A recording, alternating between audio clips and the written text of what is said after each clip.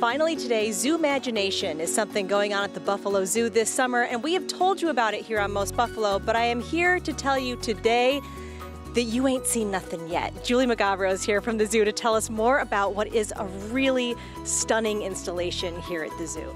It truly is. So Zoomagination is our festival of lanterns and lights here at the Buffalo Zoo. The beautiful larger-than-life lanterns we have all throughout the zoo. They're naturescape and animal-sized lanterns.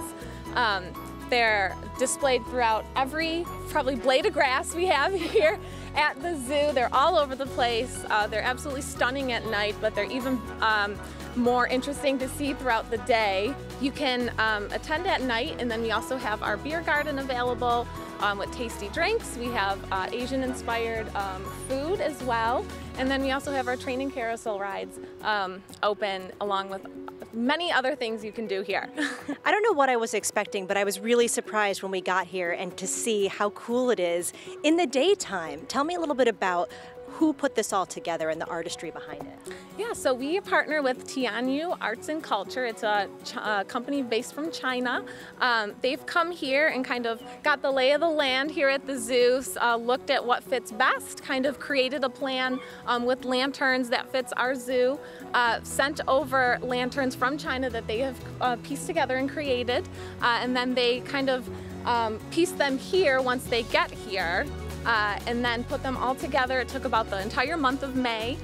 They've welded, they've sewed, they've painted these all together. You see all the beautiful lanterns here before you. It's all, their hard work pieced together.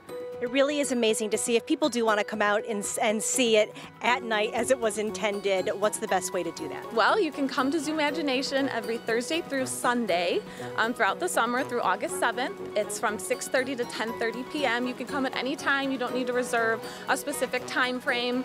So anytime between 6:30 and 9:45 is our cutoff, but then you can stay till 10:30 at night. One more thing we should mention is this is a time when animals will be sleeping. People should know that before they come. Yes, they are on a routine, so our animals will be sleeping during Zoomagination, but that's why you should come during the day, so you can see them during the day, you can see our lanterns during the day, and then at night they will be tucked away in bed. A whole new way to explore the zoo. Julie, thanks so much for joining us, and thanks everybody for joining us. I'm Kate Welsh-Schofer. Be well, stay well. We'll see you next time.